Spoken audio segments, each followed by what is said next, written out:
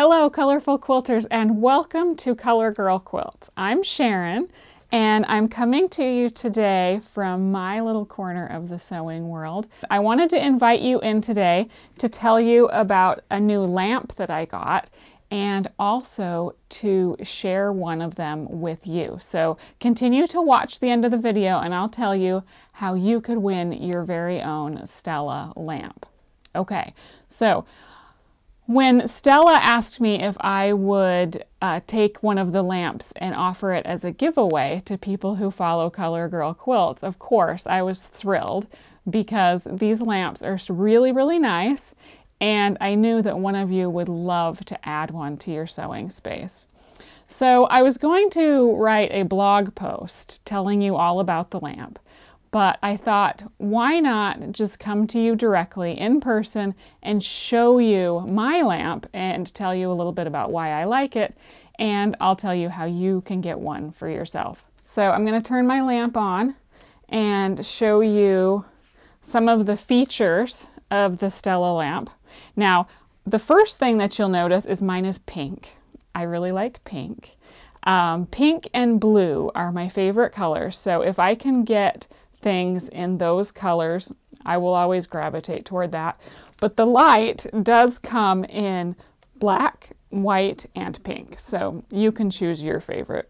Have the buttons on the bottom of the lamp, turn it on. I have mine set right now at the highest setting, but so to make it nice and bright for my cutting. But one of the great things about it is that you can increase and lower the brightness. So there are buttons here that you can see will lower, make it a little bit dimmer, all the way down to almost not even there. And then you can turn it back up. It also has settings so that you can change the color of the light. So I have mine set on just the natural light. I like this setting because I feel like I can see the colors in my fabric really true and nice and bright. So my white is really crisp, my green is nice and bright, same with the yellow, very sunny. So I'm getting a pretty natural look at my colors.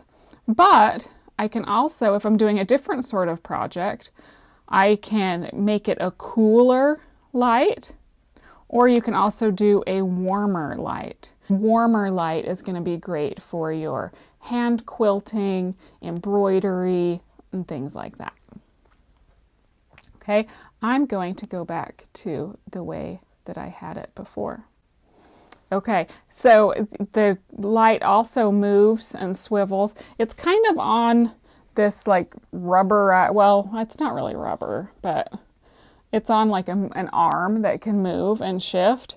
And the thing that I thought was the coolest, and when I realized that this lamp was really awesome for sewing, because you know we all like to have as much light as we possibly can. So I love that when I turn on my sewing machine, I almost can't even tell a difference in the level of light. This lamp provides enough light for me to sew, even if the light on my sewing machine wasn't on.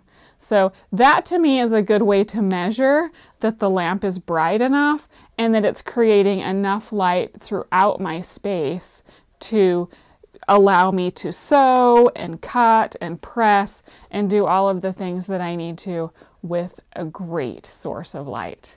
And besides, it's really cute. So let me tell you how you can get a Stella light of your own. I'm going to turn that off. I want to save all of the energy that I can for when I'm sewing. So the first thing that you need to do is sign up to be on my email mailing list. You'll find the link right below this post, and you just put on your email and your name, and you'll get a free quilting pattern from me right away. And if you're already signed up, great, you're good for that step.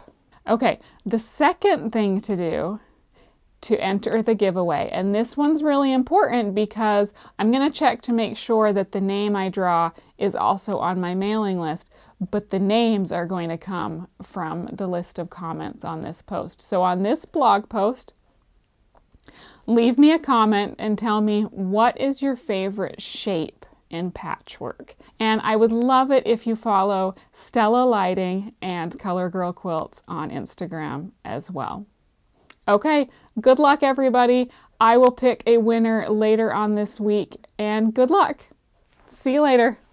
Bye-bye.